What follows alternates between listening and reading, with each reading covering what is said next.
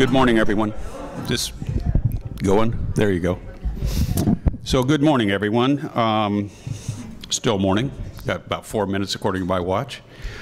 My name is Warner Allen, and I'm an attorney with the Warren Allen Law Firm, and a very poor substitute for Lynn Snodgrass, who is attending her husband, who's just finished some surgery apparently. So, and we heard that the results of that were excellent. So that's all good stuff. Thank you all for coming today. I want to thank our presenting sponsors, Portland General Electric, and our presenting sponsor, Columbia Bank. Also, our stakeholder sponsor, Gresham Barlow School District. And last but not least, MetroEast Community Media. Thank you, Keith. Replay schedules, by the way, are available on the registration table as you came in and as you go out, so you'll have an opportunity to replay this if you pick up that schedule and if you have access to that cable. I'd like to recognize the elected official we have here today. Councilor Carolyn Eccles is right there. Thank you very much. Also recognize board members. I guess I met.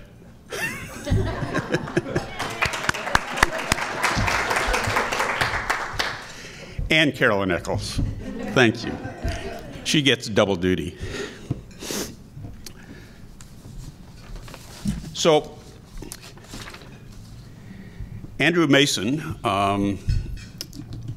was selected as the first full-time executive director for the Willamette Falls Trust, a nonprofit organization created in 2015 to raise resources and advocate for the revitalization of the former Blue Heron Paper Mill site in Oregon City and the Riverwalk experience.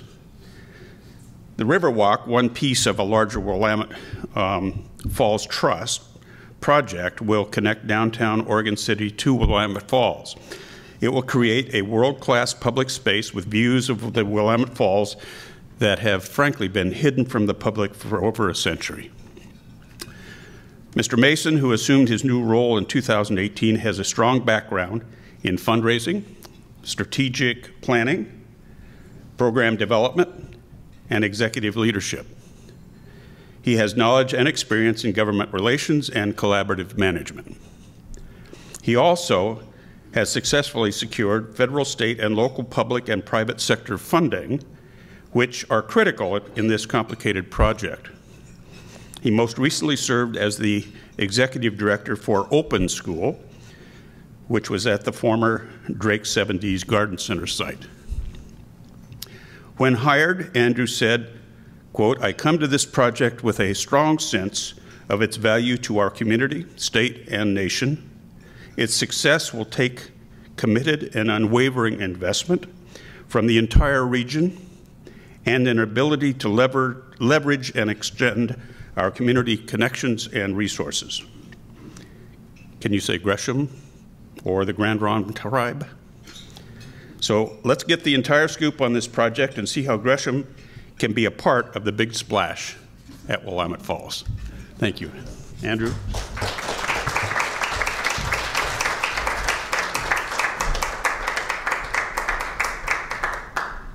Thank you. Yeah, we'll see how Gresham can be the part of the big splash. Okay, so I got to turn something on up here for me too. Thanks for coming to hear about Willamette Falls. So here's the lead question is, and it is a trick question, how many of you have been to Willamette Falls? Okay, so now you got to own it. I mean, how many of you have been to Willamette Falls? Like, what does that mean that you've been there? When you've been there, you've seen it from the overlook? Is that what you mean? Like, where? Say more. Betsy gives us tours all the time. Ah, you got tours from Betsy. All right, she's got it in. Anybody else like been to the brink? Okay, so I'm just gonna. So So the point here is that numbers of you raised your hands and said, okay, I've been there, but then when it really comes down to like standing on the edge, this is the kooky thing. Like, this is crazy, ladies and gentlemen. We've got the North American continent's second largest waterfall within 14 miles of where we are right now. And there's not a wax museum there. Like, what's going on? And so I'm being a goofball with that one, but really there's a lot of reasons why all of us should be able to get a lot closer than an overlook that is half mile away, whether you're on the 205 side or the Oregon City side, or whether or not access should be limited to whether or not you've got a relationship with the landowner, or whether or not you're with me because I happen to have one of the keys that opens the 4 chain link fences that stand between you and the North American continent's second largest waterfall by volume. It isn't right. So that's kind of what I'm here to talk a little bit about today. So okay. This, just FYI, the mark back there is, so we're doing virtual reality tours of the site, which are kind of interesting just in and of themselves, doing a virtual reality tour. What you could do is if you go to that link, you can then do a tour of the site with your phone. It's another version of a virtual reality tour. If you haven't been to this site or been in this site, it really is a picture, and the experience is worth 1,000 words. So that's what I'm giving you an opportunity to potentially do that while we talk. If you want to do that, I'm not worried about the distraction. I'm kind of curious to see how all that rolls. We've done some of this with really large groups of more than 100. So here's what I'm trying to give you a feel for today. Oregon City has the second largest waterfall in the country in terms of volume of water. I'm really embarrassed that I didn't know that, but I bet a lot of people don't know that. When I grew up in Oregon City, I may have witnessed them once from a distance. The only other time I think I actually saw the falls was when I was a paper mill employee. Somebody took me on a tour all the way through to the end of the paper mill so I could glimpse the falls. That was my exposure after living there all my life. It's unbelievable to me that more residents of Oregon City can't see them, can't experience them.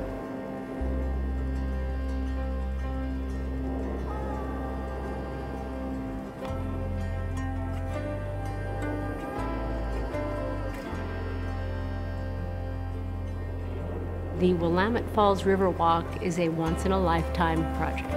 This is going to be a gathering place. It will be a very local place. So I would surely hope that the citizens of the Oregon City area are as excited as I am about the project and make their personal commitments, whatever they can, so that we can get this going. These projects, they don't come along very often. And Oregon City is incredibly fortunate to have the opportunity to do this. They're fortunate to have this natural treasure in their backyard. We have public money come in to support it. They're very lucky that there are a group of individuals who have the vision to make this happen. This is a pretty unique project, so I hope people appreciate that this should happen and that they need to throw their support behind it. Go, do it. Build it. Let's build this thing.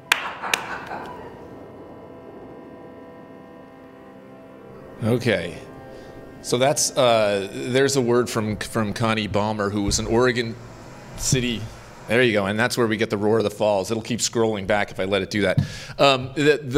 She was an Oregon City high school graduate and worked her way through college, working the night shift at the Crown Zellerbach Mill on the West Lynn side before then meeting a gentleman who is now worth billions of dollars as the CEO of the former CEO of Microsoft Corporation. And as a result, she decided to share some of that treasure to help bring this project to life, and so has helped to spur what it is that we're doing. So what are we doing? And there's different views of the site that the video helped to see, that the virtual reality tour is going to see. But essentially, we're talking about right now. Willamette Falls, just south of Oregon City, has 50 acres of land that was formerly put to industrial use, is held in private hands, and is not functioning as an industrial use right now, is adding, frankly, no value whatsoever to the economy, certainly in the way that it has for a century plus, because both of those mills have shut down in the last 8 years. So we really are having a transition moment in our economy. And the second of those 2 mills shut down not even 2 calendar years ago, and there's noises about that potentially getting up and going again for a very limited time, I imagine, and even the stories in the Portland Business Journal talk about that as being for a limited time.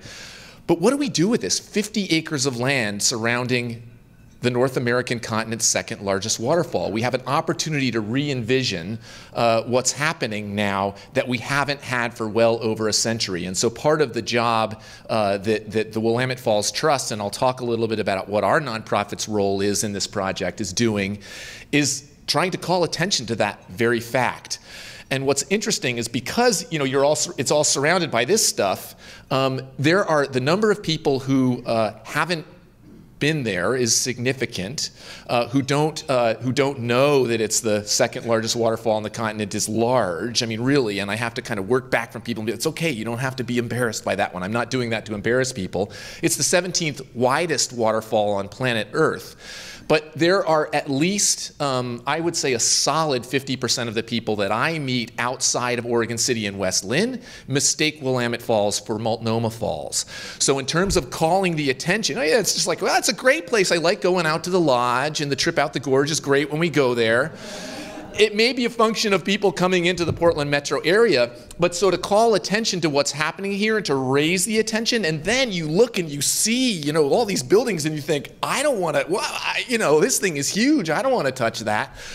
And we have an opportunity that we have not had for a century plus to be able to address what we might do with the access other than having some now quiet derelict industrial buildings. So now we take you on a history lesson. A little bit about, I mean, it is, so Willamette Falls is a sacred place to multiple Native American tribes, current confederations of tribes as they're configured now and registered federally. But it's also a place of reverence for those who we've taken on tours and who go out there and see it and really can experience the power and spray of what's going on there.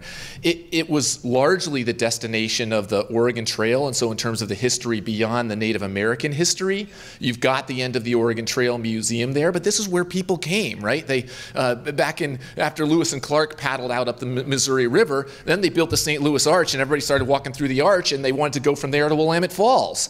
That's a little bit of a joke, right? You got to roll with me on this one. But really, so people walked, they took their time to get out to the Willamette Valley to experience the riches of the soil of the fertile Willamette Valley, but they also were really coming to the riches of the falls, where there were, you had fish that were congregating there, you had the power of the falls that were congregating there. It really is an indescribable experience, and as a result, this was also a place of the cradle of Western innovation.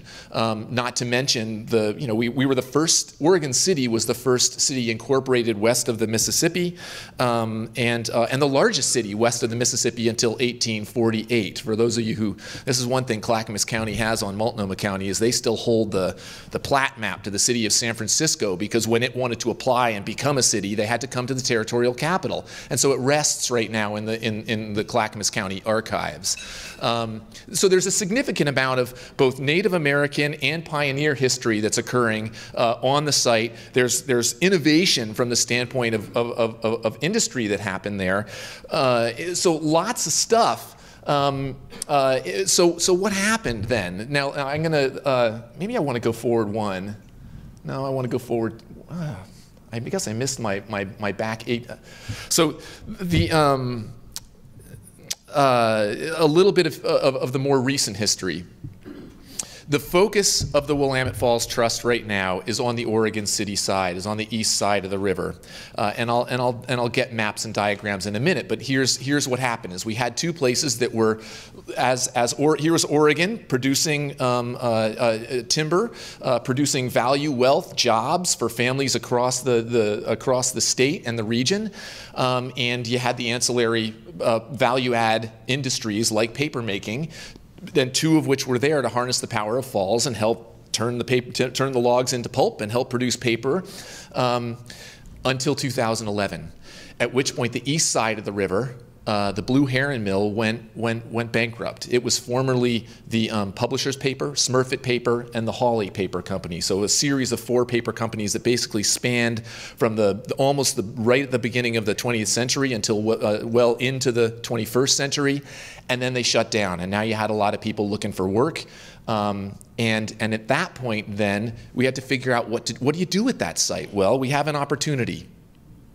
And so Oregon City said, we have an opportunity, but this is an opportunity that is bigger than us, if you will. You know, we've got a fairly small town, Oregon. We've got a big site. It's the potential. If this thing had been west of the Mississippi, it would already be a national park by now. That's a quote from the former Metro president, by the way. But really, so what do you do now with this site? And there's a lot of reasons to be afraid of it. There are a lot of large structures there, which again, you've been able to, I hope, have see in the pictures and that kind of thing. So from a demolition and potentially an environmental contamination standpoint, there are good reasons to be concerned. 3 years of thinking about what do you do with this site, from 2011 to 2014, a private buyer came in and bought the property. Falls Legacy LLC, run by George Heideggerkin. Betsy is his daughter, how we got access out there. So now a private entity owns that and currently does own that. At that point, then the public entities, Oregon City, who then said, okay, let's come together with the state, the county, and the metro regional government, and let's figure out what we can do, since buying it is not in the cards right now. And so they secured and negotiated with Falls Legacy LLC an easement that goes with the property in perpetuity. So let me talk a little bit about the property. And I'm getting out of order for myself. So we secured an easement. Here's the thing to take away now. And again, I'll get to the pictures here of what we're talking about in a minute. But essentially, we had the opportunity to secure access to the nation's largest waterfall across this 22.5-acre site in perpetuity. So it doesn't matter who owns it. You can get out there. And so then we got together with thousands of Oregonians in downtown Oregon City, in downtown Portland, at OMSI, throughout the region. We talked with specific groups, recreational groups, cultural and historical groups, angler groups, fisher folk, natural resource types people, to say, what should we do? And came up with 4 core values that really helped to drive what it was that we were doing. That part you already know, because I said I'm losing myself on my history. So here's our group of people that came together, right, to say, okay, now we've got to come up with an easement and figure out what it is that we're gonna do and how we're gonna hear from Oregonians. And that really is your core people that are associated here. You got, there's a logo there for Oregon City because we're located in Oregon City. Clackamas County because it's in Clackamas County. But Oregon tourism is a part of what's going on here, and then, sorry, the state and metro regional governments, and there are 5 sovereign tribes, 5 sovereign nations. Part of what we're engaged in here is diplomacy. But what we also asked as we started talking to the state and said, what should we do here? We said, which tribes are interested? The Confederated Tribes of the Grand Ronde are one, who will say, and are very clear, that this is their historical fishing grounds of the Confederation. It is a very complicated history. There are 3 tribes fishing on the Columbia River who received federal rights to fish at Willamette Falls when we flooded Celilo Falls in the 1950s. The Confederated Tribes of the Umatilla Indian Reservation, the Yakima Nation, and the Warm Springs. and they will also go fish there as well. And the Silettes down on the coast have an interest in fishing as well, because they have some members of their confederation who were also part of the Kalapuya, the Clackamas, and otherwise. So you've got 5 tribes with an interest in the falls, and it becomes an interesting tribal story. And if that's one that we want a pathway we want to walk down in a Q&A session, I can do more there. But it does bring together 4 governments. Where have you ever seen 4 governments get along? We've gotten along so far. 5 sovereign tribal nations, Portland General Electric as a landowner of the dam that dams the Willamette River there, Falls Legacy LLC, and then the Willamette Falls Trust, where we are a nonprofit designed to be the private end of a private-public partnership, and our role is really doing community engagement and resource development to help make this project happen. So that's it's an ornery project, or a big group. So now I'm back on my public engagement. We got together with 4 core values, which were essentially public access, number 1. Like, the first thing that we want is we don't want to have 4 chain link fences that stand between the public and being able to walk out to the North American continent's 2nd largest waterfall. Like, that just ain't right. It's, you know, Oregon has branded itself as a natural resource celebrating place. And the nation alone, I think, needs to have a lot of interest here in terms of what's happening at the falls, given the stature and the power of the water that's flowing through there. So public access, let's get to see it. Secondly, there's a lot of historical and cultural significance that happened on the site, and so that's another key value about how we come together and envision what we could do there. Habitat. It's a distinctive habitat. There are a number of endangered species there, from the steelhead to the chinook to the lamprey. The sea lions are endangered for different reasons, but there have been resident sea lions there, and again, that's another pathway I can walk down. If you want to talk sea lion, I can talk sea lion. And lastly, it's an economic development opportunity if we can bring it into the 21st century from the 20th century industry that was there. At its height, Willamette Falls was employing, just the 2 mills surrounding Willamette Falls and that 50 acres of land employed 6,000 people. 6,000 people, and they were good jobs. This was family wage jobs that have been lost since the economic height of what was happening. So we have and there are reasons why we could, we may not get to 6,000 family wage jobs again. I'm not so much an economic development guy, but there are opportunities here, certainly better than the 0 jobs that are currently happening with the properties being quiet there right now. So this is the site. It's what you've got here. I don't know. Let's see. I don't have like the fancy laser pointer or anything. But what you're looking at is for those of you who, let's see. I have a laser pointer. Is that what this is? Yeah. Look at that. Oh, there it is. All right. So look at that. Thank you very much, Shelley. I appreciate that. Okay. So it's a 22.5 acre site. For those of you who've been there, right, this is the 99E S-curves. There's a tunnel in 99E right at the top of your screen there. The falls themselves span across the river in a horseshoe pattern, 1,700 feet across the Willamette River, and the Portland General Electric and former Crown-Zellerbach Westland Paper Company site is over here. Portland is, you know, way over that way on the wall, going downstream. So that's what we're looking at. The concept then that these partners came up with that was to address those 4 core values: public access, healthy habitat, economic development, and cultural and historical interpretation, was this a design that they call the Riverwalk. The Riverwalk was conceived with a number of consultants who came on board, but primarily the vision for the master plan, for the concept, the Riverwalk concept, was driven by Snøhetta. Snøhetta is a firm out of Oslo, Norway. They built the Oslo Opera House, for those of you who have been there, but it's a really interesting design at the end of a fjord where the building was designed to look kind of like a glacier coming into the water, and you can walk on its roof. And the interior has public spaces that everybody can go into without having to pay tickets to the opera. And so it was an interesting combination of arts and geography and public spaces. Snøhetta was also the firm that did the landscaping plan, if you will, for Times Square in Manhattan in its current configuration. So they know something about public spaces and how people move in public spaces, and they've done some of the world's finest. And so and this was part of the vision here of where Willamette Falls really deserves a world-class vision. And so what they envisioned then was this series of walkways. These little lines are these elevated walkways that get you through the site to an observation area here. And then right here is a 3-story observation tower that allows you to oversee, the falls that are, again, going all the way out here. The middle of the falls are somewhere out here. In the high water event just 2 months ago, the water was pouring all over this whole section here. And then finally, you get to go out on this is the dam owned by Portland General Electric, to a final observation point that gets you out into the middle of the falls at high water. And again, through a series of different walkways that repurposes some of the old structures that were part of this paper mill complex, and allows you to experience and celebrate some of the old industrial history. There's landscaping that calms down some of the old industrial history and allows you to really feel some of the natural values of what's going on there. And then it incorporates these public spaces. So this one right here is what we were looking at there. That's this spot right here.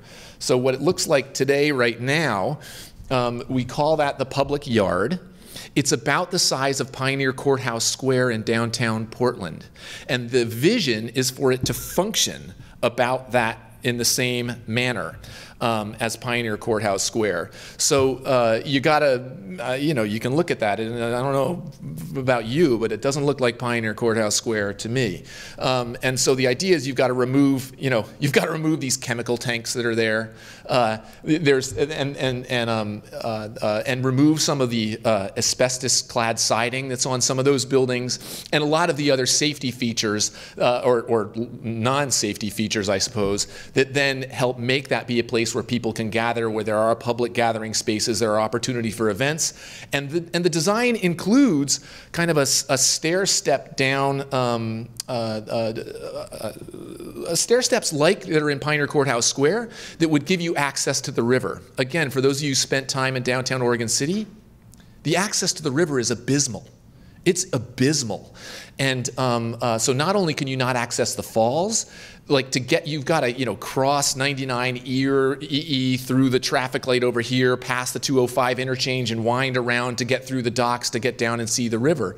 And, this is it's a function of the old industrial heritage of our country, but there's an opportunity here to do that differently and to remove a whole lot of the fill that is a safety hazard due to liquefaction.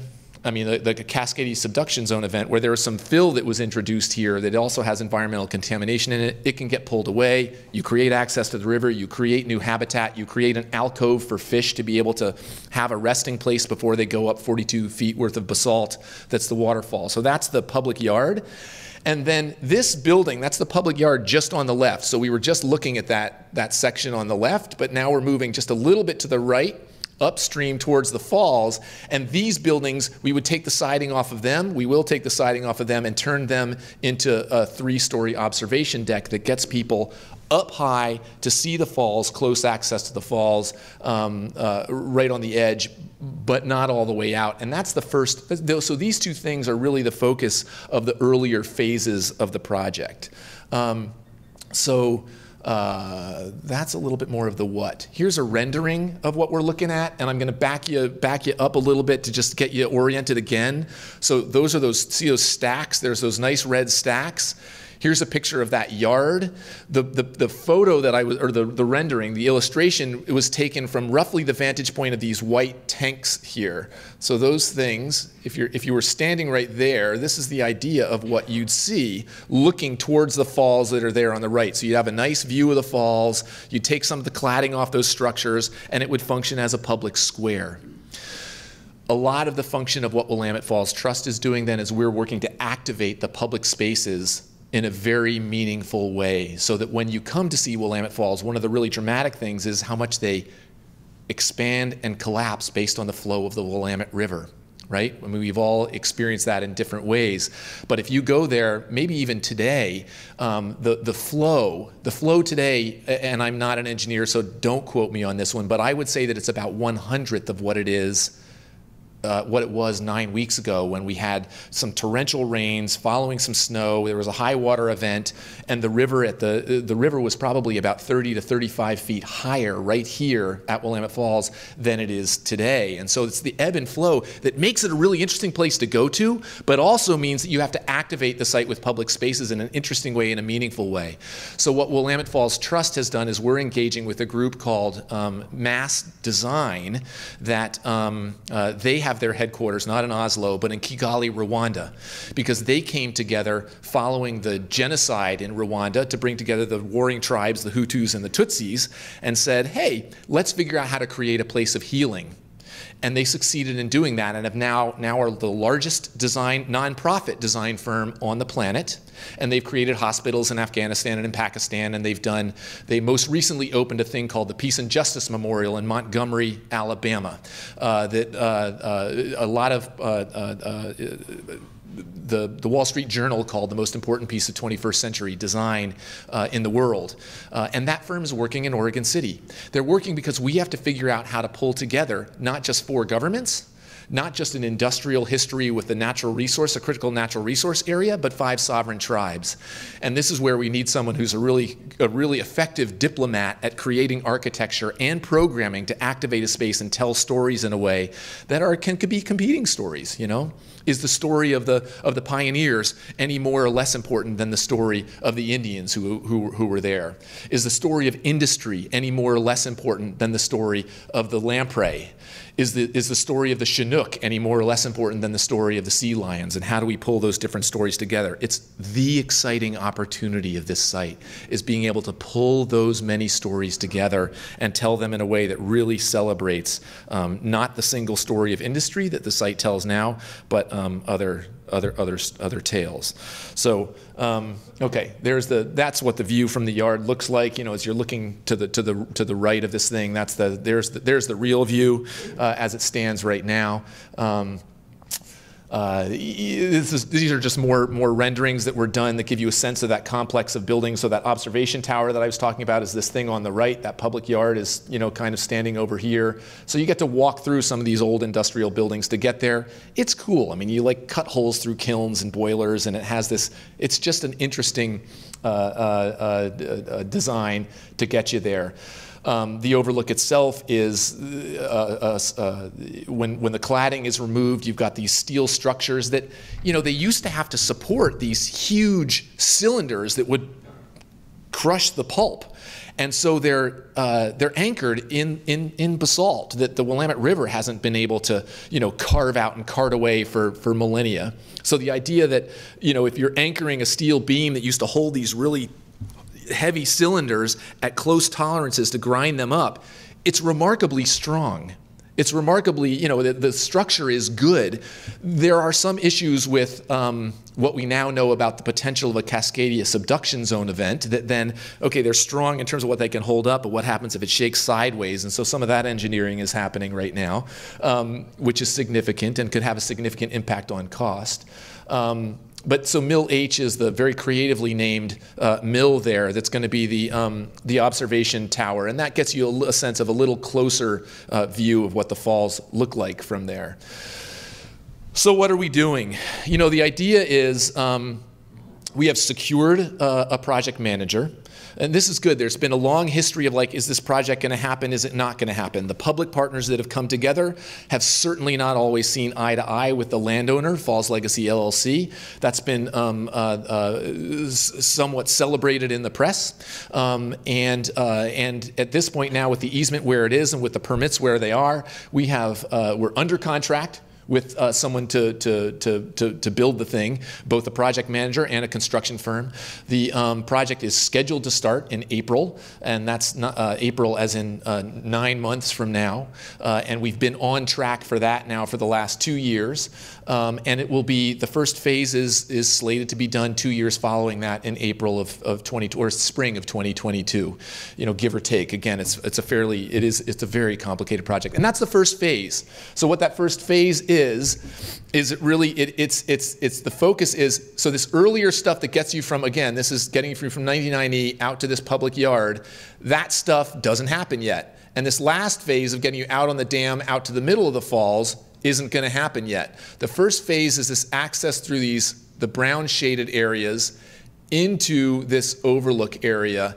And so it gets people safe and unfettered access to the brink of the falls, a 3-story elevated view, 4-season view, and programming that really activates what's going on. What we feel very strongly about is that this is our opportunity to present something different for the falls. What is it going to look like for the next 100 years? What is it going to look like for our grandchildren and our great-grandchildren? And by setting the pace, it becomes that proof of concept for what could happen next. And I would say not just on the Oregon City side of the river, but on the West Lynn side of the river at the former Crown Zellerbach site. And so I think that may be most of what I mean, this is more detail on phase 1 and what have you, and I don't, you know, I don't need to harp there. And so our role then, in terms of the Willamette Falls Trust, has been to is doing our best to bring Willamette Falls to the public, so that, you know, people know that we're not Multnomah Falls. It's to let people know the opportunity that we have, that right now is only 20 months old with mills closing on both sides of the river. So the urgency of being able to do something now is critical. Otherwise, we may have another century and a half of restricted access of private-only use, and we, you know, as based on our 4 core values, that isn't right.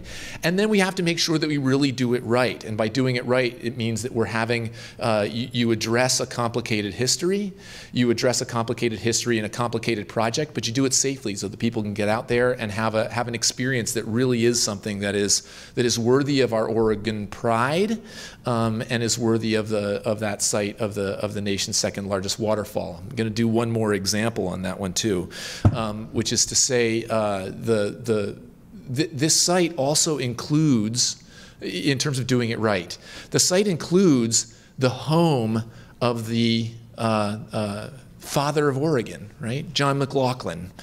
His house was located on this site, and I walk by it, not daily, but certainly a couple times a week. And that site is occupied by a decaying kiln. Some foresighted women in the earlier part of last century thought that maybe it was worth preserving the house of the father of the state of Oregon, and they moved John McLaughlin's house up the hill to where it now sits on Singer Hill. But it was originally there, and that site more than anything speaks to the opportunity that we have, where there at the end of the Oregon Trail, there sits an old dormant kiln that was the site of the father of Oregon's home. And when I think about the other side of the Oregon Trail, where St. Louis is investing $300 million, not to build, but to restore a national park that is the gateway to the West. And when you walk through that $300 million restoration project, you then walk to the end, the focal point. People left St. Louis because they were going somewhere, and they were coming here. And Oregon Pride right now, we show Oregon Pride with a lock on a chain link fence. And the opportunity that locks you out from getting to the kiln that represents John McLaughlin's house, the father of Oregon. We have such an opportunity. We can do way better than that in terms of where we go and what it is that we're doing. And so the opportunity that we now have on this site, so last bit here then, right? Show me the money. The first phase right now is projected to cost $35 million. The public entities have already ponied up $20 million of that $35 million through a combination of state and metro and city and county funds. Willamette Falls Trust has already raised $7 million to supplement that 20 million. So we're at 27 million of that 35 million. The thing opens in roughly 2.5 years. So we've got 2.5 years time to raise that remaining $8 million. But wait, there's still more. The reason I'm up here right now and not somebody from one of our public entities is because as a private entity, I can also call your attention to the fact that the Metro Parks and Nature Bond that we will vote for in the Portland metro area and the metro region, if you're within the metro voting region, will not increase your current tax rate. It is an extension of existing parks and nature bonds. The first one that happened in '95, the second happened in 2006, the third one is happening in 2019 on November 5th of this year. In that bond, there is slated $20 million for this project specifically. It is the first and only project in the 3-time re-ups of this bond to have a specific project named, and it's because this one incorporates so many important values between people and nature and otherwise. So $20 million will show up for that for the second phase of what's happening, and we may be able to blend them both while they're going. And since I'm a private entity, I get to say, so vote yes on that bond, which I feel very strongly about, and it enables us to continue to leverage additional philanthropic dollars for what it is that we're doing. So. Anyway, I think that here ends my tales. I guess I need to fundamentally answer the question too of, well, why Gresham? Why am I standing here and why Gresham? Should I have answered that question first? Yeah. Oh, I should have answered it first? No, don't say that. The issue of why Gresham? This is not just a regional destination. It is a national destination. Oregon tourism is very clear that Multnomah Falls is full to bursting in terms of its capacity, and we all know the experience there of trying to park there or otherwise. And so where are the other destinations that when people are coming to the Portland metro area and they need to know where to go, and where are those destinations that are right on the urban growth boundary that can serve as portals out to the broader Willamette Valley? And this is firmly recognized as one of them. And so in terms of the economic development that we see happening there, in terms of the tourism dollars, in terms of the attention that we're bringing and the jobs that are created as a result of creating a 21st century destination on 50 acres of land surrounding the North American continent's second largest waterfall, we see the whole region stands to benefit in terms of what it is that we're doing.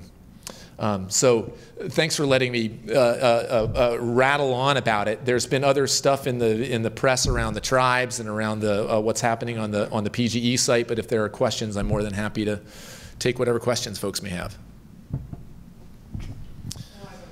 Yes, you do. No casino, right? I don't get to speak for the Grand Ronde, right? And the Grand Ronde statement, and I quote, "There is no plan for a casino."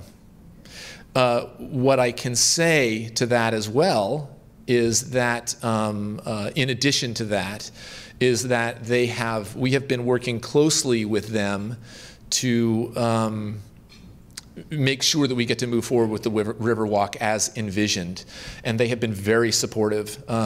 They've had to submit public documents to Department of Environmental Quality that support the vision of the Riverwalk as it stands. There are certainly details to be sorted out.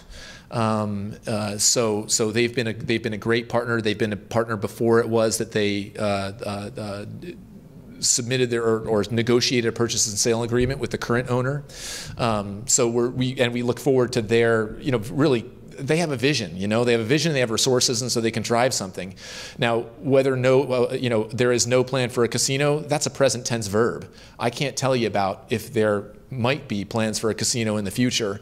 I believe that they have been working really closely with us in good faith, and we've appreciated that, and their continued commitment for this project is what we're most invested in. They're a private landowner, and and that pathway is what it is or may be. The other thing I will say too, so the Grand Ronde, the Confederated Tribes of the Grand Ronde negotiated a purchase and sale agreement for the site probably about roughly a month ago, and that hit the press 3 weeks ago. And the other thing is that there are 4 other tribes that have an interest in being able to fish at the falls and have access to the falls, and the 5 different tribes don't see eye to eye on many things, like all people, and so we are committed to making sure that all Oregonians and all 5 tribes, as Oregonians, have access via this project to the falls. And the Grand Ronde have said the same thing, that they're also very committed to all Oregonians having access to the falls, and we've really appreciated that unequivocal, firm commitment from them.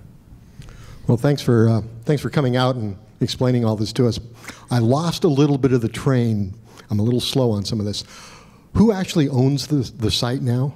Yeah, thanks for asking that. Sorry, I tend to speak fairly quickly, and there are lots and lots of moving parts in this thing. And so when I went back and did that slide of all those partners, it's owned by a private entity, and frankly, I would say a private individual who formed an LLC for obvious reasons to prevent liability, but it's a private individual that owns the land. Just that side of the river, though, right? That's right, just the Oregon City side. So Falls Legacy LLC owns it. There is a current purchase and sale agreement for the Confederated Tribes of the Grand Ronde to buy it from Falls Legacy LLC. There have been previous offers, and so again, it has been and potential sales. It's a very complicated site, and to really do all your due diligence would take you months, if not years. There's environmental contamination issues, there are demolition issues. It's difficult to pencil out from a development vision standpoint. Privately held, the public partners secured via a memorandum of understanding, then between the 4 public partners, secured an easement that, roughly covers, it covers the bulk of the site. It leaves about 6.5 acres for economic development for the landowner, but the rest of it is very complicated to develop because of the floods. Much of the site was underwater in the '96 floods. More of it was underwater on the even higher '64 floods. The Army Corps of Engineers cares a lot about what happens both on overwater structures and anything that might be below that '96 high water mark.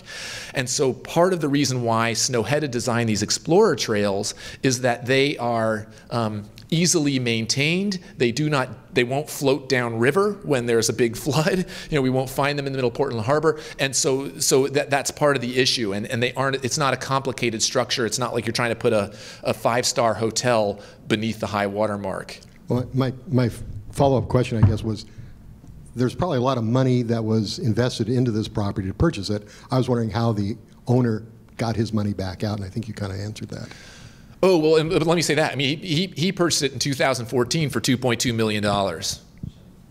So it was, which is, it's a real risk capital move. It probably appraises in somewhere the negative. It would have a negative appraisal, and I would say negative tens of millions, in fact, due to the environmental liabilities and the demolition liabilities. So, but I think that his plan, it appears, is largely to get his money out by selling to somebody who has a very clear and actionable development vision. Did I not read in the media recently that one of the companies there, a paper mill, is reopening? On the west side of the river, there is an island. The island is owned by Portland General Electric. Here we go. We're going to get, this gets complicated too, right? This isn't even the site this is just across the river. So on the west side is an island owned by Portland General Electric. They own it. They've owned it since 1888 when the dam went in, and in 1893, the first long-distance power transmission in the known universe occurred from there to downtown Portland. It was a feat of electrical engineering that had not yet before been seen, and is part of that story of industrial innovation on that site. On top, so what they care about is the generation of power through the Sullivan Power Plant that happened on that site and continues to operate power there today. And Portland General Electric has been very clear that's their investment. They leased that rock the bulk of what they're not using, because the power plant doesn't take the 25 or 30 acres that that island is, they leased it to a series of paper companies, Crown Zellerbach and then West Lynn Paper Company, that then I don't think they formally declared bankruptcy, but they shut down. Their supply chain got interrupted, and they shut a massive operation for now 20 months, which the former general manager has a vision for how to potentially make money on an industry that's, a massive operation that got shut down for 20 months. And he's secured a 5-year lease with 2 5-year options to continue. I view this as a very short-term fix at the falls, where we really need to be thinking about a long-term vision of what can happen across both sides of the river. So what it does now is it creates 80, if it comes to fruition, it creates 80 jobs for people to work on the West Lynn side of the river in the newly reconstituted or newly formed Willamette Falls Paper Company, as if we don't have enough Willamette Falls entities as well. So we'll see. And he said that that will be up and running in the end of August. I fully expect that to be a short-term something. And again, it looks very much to be like a short-term something. By short-term, I'm thinking, 5 years and potentially longer than that. I have a question. You haven't presented any numbers as far as the number of people who are going to be driven to the falls. By driven, I mean attracted to the falls over the years. And in a study that I participated in a few years ago, it was between 500,000 and 1.5 million per year. Do you have any updates to that? We don't. It's funny. I mean, I was in a meeting. I came from a meeting that I'm going to go back to this morning, where this was the very question, because it's how big is the first phase? How big do you make the first phase to be able to absorb that? Those numbers were largely driven by looking at Multnomah Falls and equivalent amenities. Oregon City residents are really justifiably very concerned about parking and traffic. It is the constraining feature of the site, because you've got the intersection of basalt cliffs that are more than 42 feet. I mean, they go up to Singer Hill, a railway right-of-way that has 22 trains a day, passenger and freight. So state highway, railway right-of-way, and then you've got a site that the Army Corps of Engineers cares about what happens over the river. The Federal Energy Regulatory Commission cares about what happens with the dam. You've got to get equipment to go in and out of there to make sure that the dam is safe. And then it's a very limited site with a single access point. So the current projections remain, at its height, $2 million a year if we're going to meet what Multnomah Falls is doing.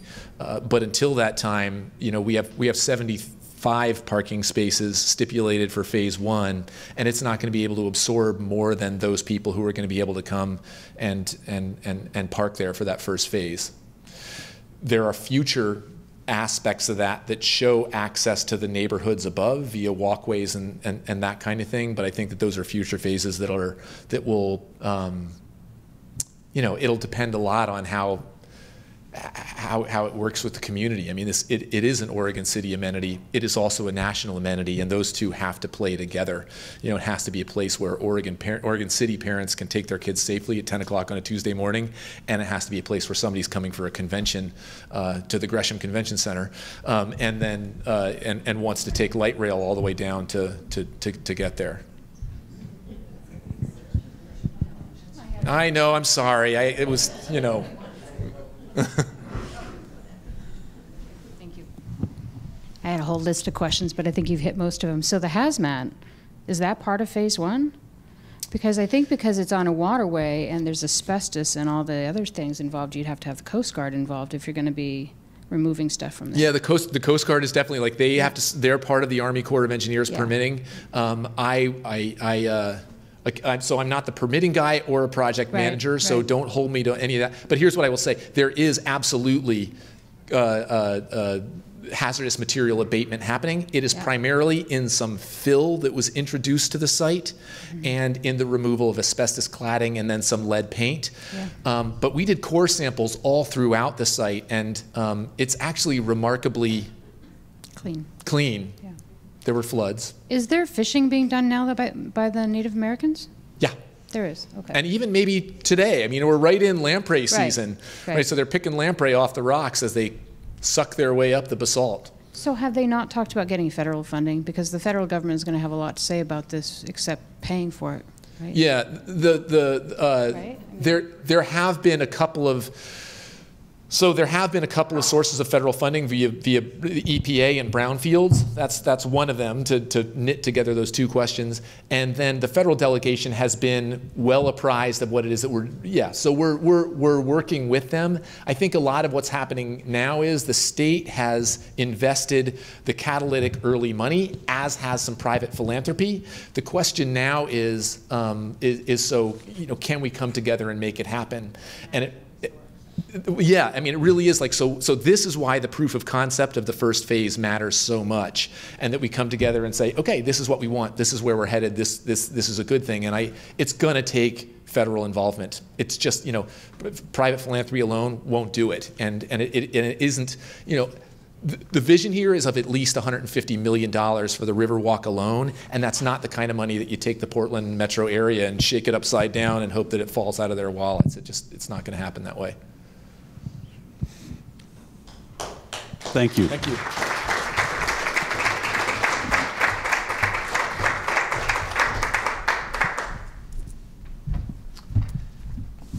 Thank you, Andrew. That was fascinating, frankly, starting with the fact that I had no idea that that was the second largest waterfall in the country by volume. I do have one story about a friend of mine who actually went over those falls in the '96 flood. Just said it's just a little ripple at that point. He got arrested for doing that. I think he paid a fine. So thank you again to our sponsors, Columbia Bank, Portland General Electric, including their dam, I guess, Gresham Barlow School District, and MetroEast Community Media. Don't forget about the replay schedule. Some upcoming events. October 17th is our business summit. Lessons from the Mouse House. We're going to have Pete Blank from the Disney University come and present. So you can register online. Seats, I think, are going to go pretty fast. Next month, our speaker will be Senator Lori Monis Anderson and Senator Chuck Thompson. So we'll get a replay of what happened. Don't forget, next week is our golf tournament, July 26th, Friday, Glendiver Country Club, or Golf Club, I guess. And be sure to pick up the replay schedule. Thanks again, everyone. Have a great afternoon.